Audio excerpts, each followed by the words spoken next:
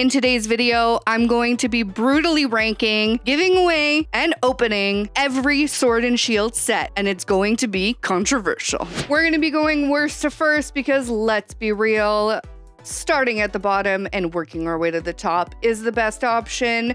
We are going to start in the D category, the poop category. Oh yes, it's Rebel Clash. Rebel Clash was released in May of 2020 with 209 cards, a fairly small set for the Sword and Shield era. If I had to pick my favorite card, and this purely because I had to pick a favorite card for each set, it would have been Ninetales. Now let's open up some Rebel Clash because, oh yes guys, we have a pack from every single set. We're gonna make this the craziest opening ever. I got every pack. Yes, this is an expensive video. Let's go fire. Yeah.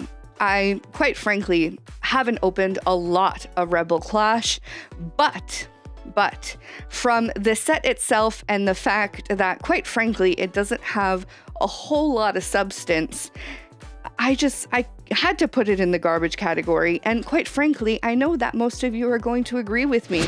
Darkness Ablaze is up next, and no, I did not put it in the poop category. We are stepping up to the epic fails. This is not a great set. However, Rebel Clash is the only poop set in Sword and Shield. The reality is Darkness Ablaze is a step above Rebel Clash. It is truly a okay set. It doesn't have a lot of great, but it is not awful. So let's open up some Darkness Ablaze. It has 201 cards. It was released August 14th of 2020. And my favorite card of this set is actually, no, not a Charizard, because if you guys have been following me, Charizard and me, we're just not huge friends, quite frankly. The Pokemon Breeder Nurturing Let's Go Fire is actually one of my favorite cards from this set. It's actually a really nice card. And as always, we are going to be giving away all of these beautiful cards. So leave us a comment down below. Let me know how much you disagree with my very brutal ranking today. And subscribe to the channel if you want more of these type of videos. Ursaring and Delcatty. Now, I think this next pick won't be any surprise. Base set is going into the C spot. The reality is base sets are just, they're base. They're basic. And so it is going to be going into the C category. It just doesn't have a lot of oomph, doesn't have a lot of great cards. Most of my rankings are purely on joy of opening, the collectability of it all, and just how much I love the art. I collect for art. I give away to you guys based on how much you guys love the art of the Pokemon. I know there is a lot more to this, a lot more to Pokemon, but that is why my ranking is just so brutal. So I do expect a lot of backlash on this, but that is the reality of today. So let's open up some good old base set. Of course, the Snorlax, the beautiful Snorlax VMAX, and no, not the Rainbow. I am not a Rainbow fan. For those of you who are new to our channel, let's go fire. I am not a Rainbow fan. I don't particularly love the Rainbow. It's one of the reasons I like the new generation. I am very happy that the rainbows are gone. I don't hate them, but I'm not a huge fan of them. And so I'm okay that they are part of the history. And Turtonator for our rare. And we are moving on. Now, this next set is hated by many, and quite frankly, I don't have a lot to say about it.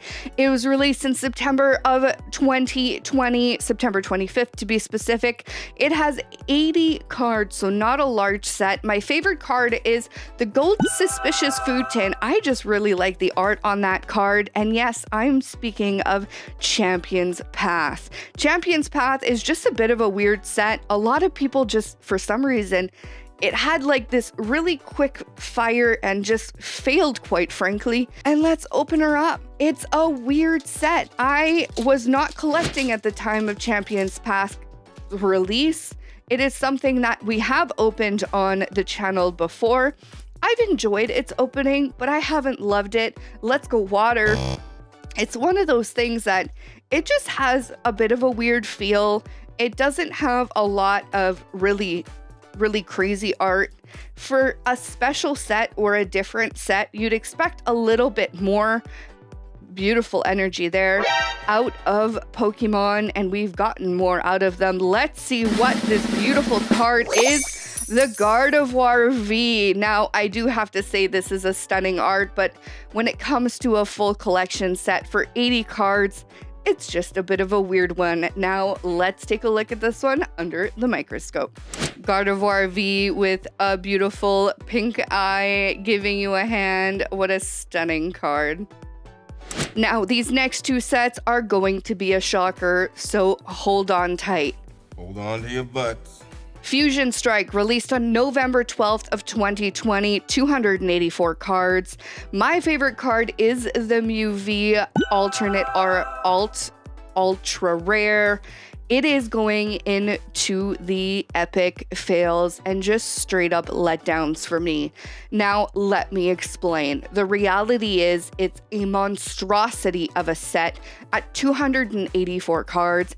It is a huge set. And quite frankly, for being such a large set, it just doesn't have enough for me.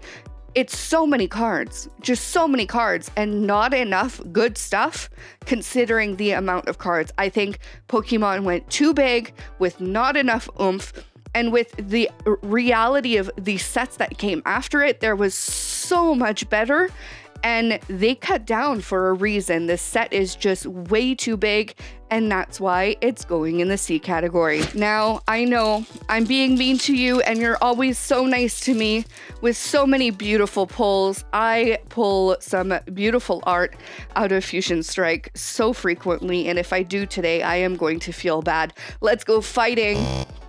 The reality is Fusion Strike is always so nice to me, and from a TCG perspective, the people who play the TCG are going to be very mad at me because Fusion Strike has brought so many beautiful cards to the playability of the game, and I get it, guys. For me, when we're talking art, this one, and here we go again, Fusion Strike, I couldn't put it any higher. When we're talking about art and the collectability, Fusion Strike, I just can't do it. Okay, what do we have here? Oh, a beautiful Gengar. It's not the beautiful me. This Gengar is a beautiful card, but Fusion Strike, I can't do it. 284 cards. Let's take a look at it under the microscope.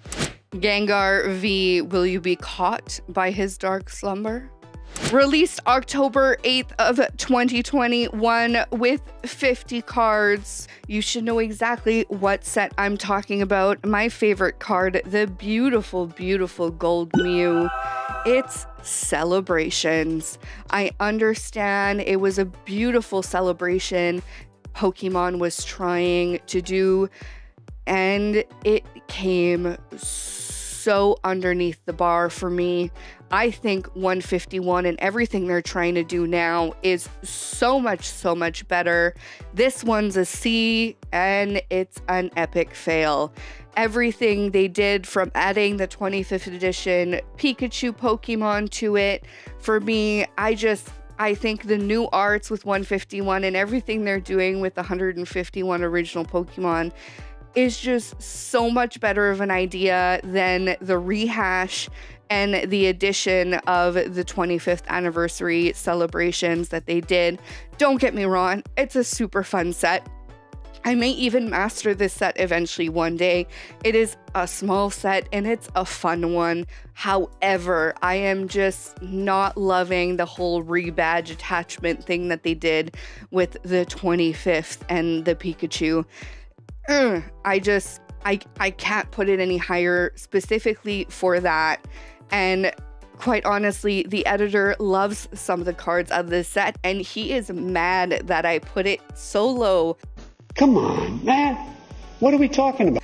On the ranking, but this is the reality. It's harsh and it's the truth. Now let's see what Celebration has to offer. We have actually pulled some of the favorite chase cards out of this set, and you guys have absolutely loved this set, and I get it, but this, I just can't get behind the badge, guys. I can't do it. And we have a Dialga. And last but not least, Mr. Pikachu. Oh, he's cute. Oh my goodness. But the card would be so much nicer if that wasn't there. You guys can't disagree with me, can you? Let me know in the comments down below. Let's take a look at Pikachu under the microscope. Pikachu, do you see the Butterfree and Caterpie in the background? Now, I told you to hold your horses because the next one's just as hard. Lost Origin, released September 9th, 2022 with 247 cards. My favorite card is the beautiful Eating Snorlax from the Trainer Gallery. This set is a nice one, and I know with 247 cards, also a fairly large set. Again, TCG players, don't get mad at me. I understand that this was a huge one for you guys too, but the reality is the art for me just, it doesn't do it. It just doesn't do it for me. I know some people love some of the arts that came out of Lost Origin, but for the most part, there's just some better sets. And I like the art out of some of the other sets that came out of Sword and Shield way, way better. And I think considering where it stood in the Sword and Shield era, it's one of the last sets that came out, and some of the earlier generation sets just had better art. And how is that even possible? They should be progressively getting better, and Lost Origin, it just fell flat for me, and that's why it is a C. I don't think it's necessarily an epic fail, but it was a letdown for me. I wasn't the happiest when this set came out. I didn't particularly love it. We didn't open a lot of it on the channel. Let's go water. And there's a reason for it. I don't particularly love opening Lost Origin. I don't know particularly why. There's just something about it that I can't get behind Lost Origin. I can't do it. It might also be with the fact that the hit rates on this, I can never pull anything out of it. Next up, we have Astral Radiance, released in May 27th of 2022 with a whopping 246 cards, not a small set.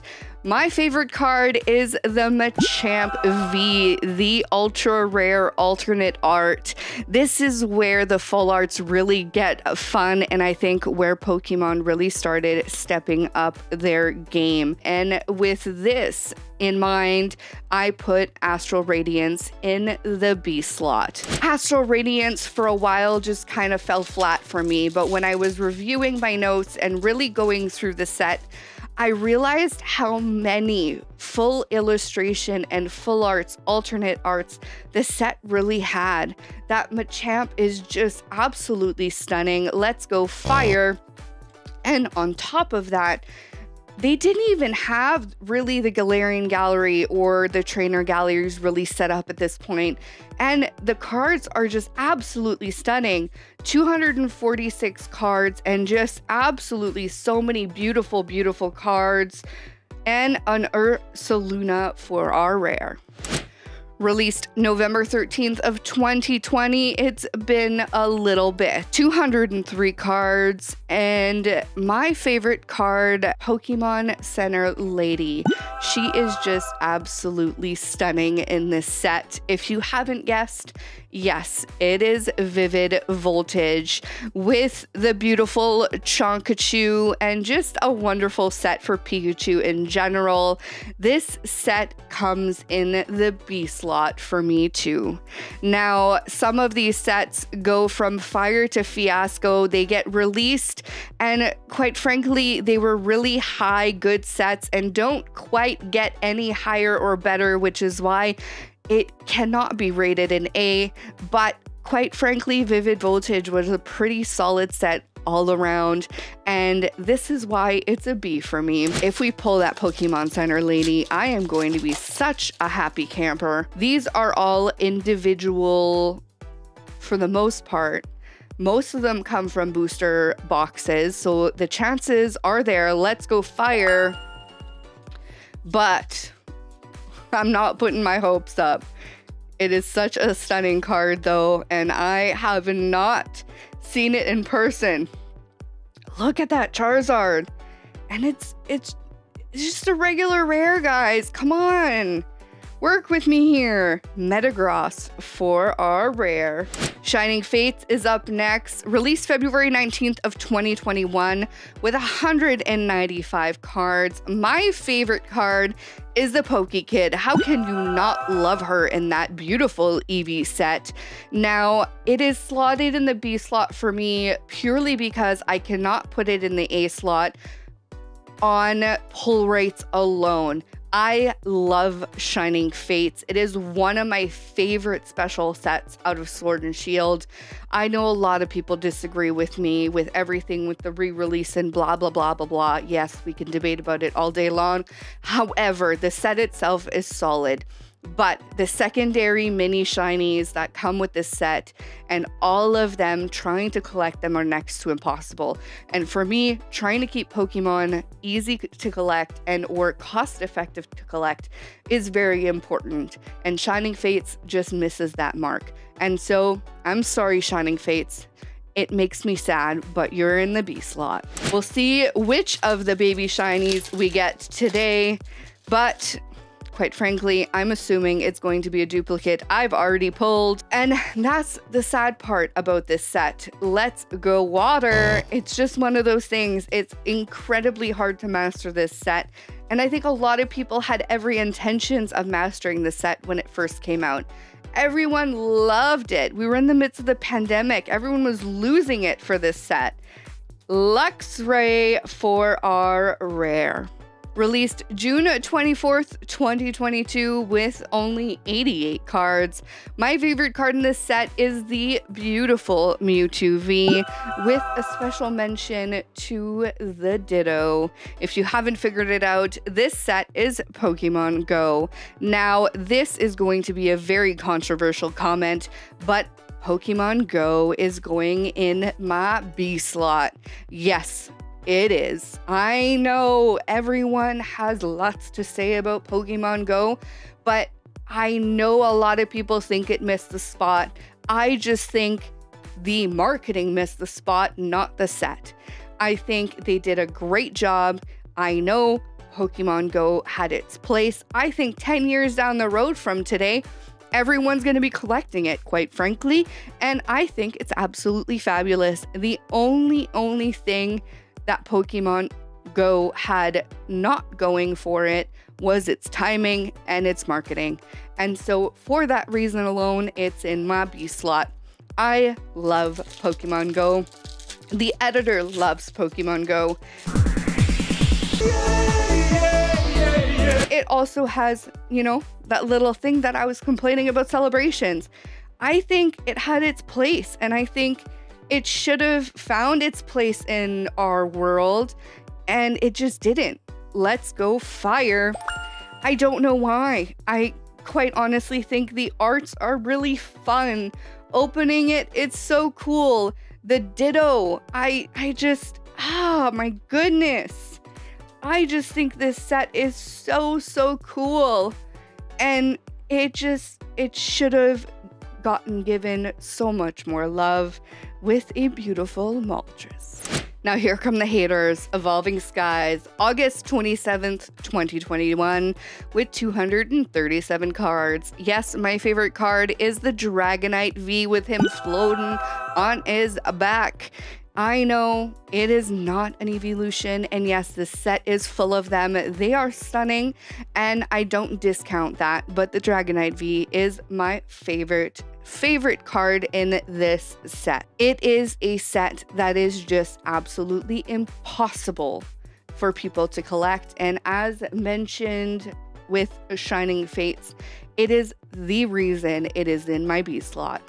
It is hard to pull. It is impossible to get your hands on. It was scalped beyond belief. It is just, so maddening. So maddening. And I can't get behind sets that people cannot easily collect. It could have been the best set of the era, and it didn't because of, in part, printing problems, in part, but mostly because of, quite frankly, a frenzy. Let's go fire. And just the madness that was and what did happen to Evolving Skies. The prices of these cards are just absolutely preposterous. And that is how I feel about Evolving Skies. My queens, my beautiful queens, Silver Tempest released November 11th of 2022. Pokemon, can we not release sets on November 11th? Oh, come on! That would be kind of nice. 245 cards, and my favorite is the beautiful Skunk Tank V alt art. And yes, it is Silver Tempest. It is a beautiful set that a lot of people underestimated, a lot of people didn't collect for some reason, and quite frankly overlooked. It is a stunning set with a beautiful gallery and so many alternate art cards that just are brimming with stunning illustrations. And Silver Tempest is, yes, one of my queen sets. It is an A set for me. It is, yes, hard to pull, which almost made it into the B set. It is why I almost put it in the B, but it is just, it's one of my favorites, and that is why it's in an A slot. Let's go fire. Let's see if Silver Tempest is going to be nice to us. But these arts are just absolutely amazing. I just love what they did to this set. And as the last, full set before the special set, I just, beauty, just simple, beautiful. Released March 19th of 2021 with only 183 cards. This small set, my favorite card is the Tyranitar V alt art. Yes, we are talking about the very contentious and much hated Battle Styles. Yes, this is another one of my queen sets, an A-list set. It is one of my absolute favorites. I don't know why so many haters hate this set. It has so many beautiful, beautiful cards. That Tyranitar, have you seen it? Come on, guys, for real. And it's not the only one. Everyone's gonna be, the Tyranitar is the only nice card, Steph. Of course you picked it. No, guys, go look at that set. If you've got anything else to say about it, put it in the comments below. Let's have a debate about it. Let's be constructive though, okay? It's an A set. Let's open some up. I cannot wait to master Battle Styles and be able to relish this beautiful set in my living room every day of the week. Let's go fire. We are getting to the end. You are probably trying to guess, oh, a Slowpoke. See, come on. There's a Galarian Slowpoke. You guys know how much I love my Slowpokes. And no, not just because there's a Slowpoke. There's so many nice cards. What do we have? Oh, and we have a pull? My goodness. Rapid Strike Urshifu V. My goodness. Let's take a look at it under the microscope. Rapid Strike Urshifu V, ready for his blows. Now, if you've been keeping track, you should know what the last three sets are, but let's go through them. Next up, we have Brilliant Stars. Brilliant Stars is another one of my beautiful queens. At February 25th, 2022, it was released with 216 cards. My favorite is the beautiful, beautiful, stunning Luminion V. It is such a nice set. Quite frankly, I used to hate Brilliant Stars. I used to find it overpriced, just like Evolving Skies. It's come down in price. It got a reprint, which honestly, I don't understand. However, I have opened quite a bit more Brilliant Stars, had spent quite a bit more time with this set, and I have actually fallen in love with it. It is a stunning, stunning gallery, and it is just a beautiful set from start to finish. And yeah, it has a Charizard in it too, but quite honestly, it's not even about the Charizard. Yeah, I know a lot of people love this set for the Charizard, but that's not even why I love it. I just love it because it's a beautiful set from start to finish. Now, if we pull that Lumineon, I think I might lose it, but you know, I will be very happy for whoever wins it. Let's go fire. Now, don't forget, comment down below and subscribe if you want to win all of today's beautiful cards. I think I may have seen something, so I think we might have a pull in this stunning, stunning set. Oh, and we do. What do we have? Oh, a Whimsicott V. Oh, this card is awesome. See, guys, come on. You gotta work with me here. Let's take a look at this Whimsicott under the microscope. Whimsicott V. Don't let his fluff get in the way. Now, if you've been following the channel for a while, you probably saw this coming from the beginning of this video because I am not shy about it. But my top queen, my very one, number one, and number A, it is Chilling Reign, released on June 18th, 2021 with 233 cards. Yes, it is not a small set, and no, the pull rates aren't great, but it is a beautiful, beautiful set. My favorite card is the Slow King V, and no, I'm not talking about the alt art, actually. I'm just talking about the regular Slow King V. I know that might be shocking to some of you, but this set from start to finish has so many full illustrations, so many beautiful, beautiful cards. It is a very challenging set to master. However, if you look at different ways of collecting, and if you were to collect this set by just buying cards and just enjoying the arts themselves, this set is just absolutely enjoyable. And I just can't wait one day to master this set as well.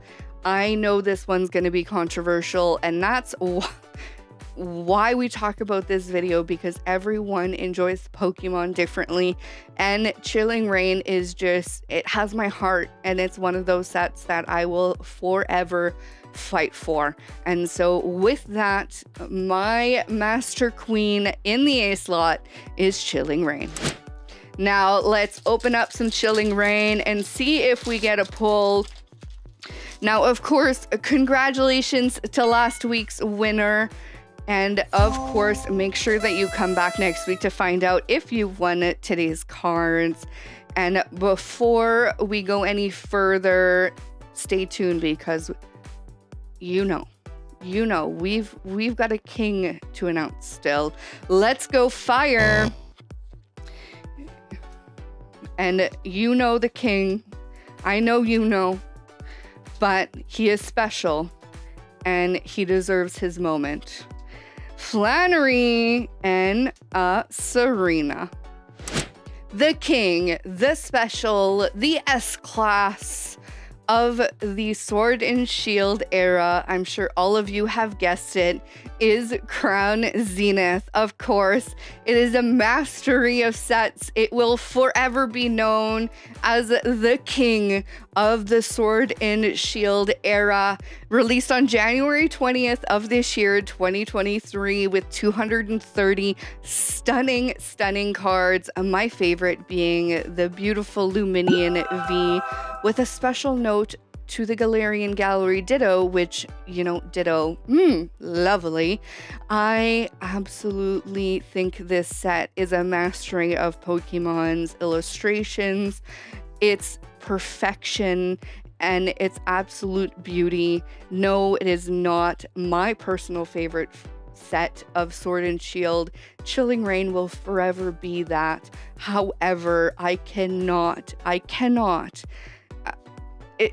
they did an amazing job with this one. It's simple perfection, and I cannot say anything otherwise. So let's open her up and see what hits are inside, because we know with Crown Zenith, there are hits. And if there aren't, I will be very sad. But it's Crown Zenith, people, and the chances are high. Let's go water. Oops. We're just gonna go for it. We messed it up, and we're gonna go with it.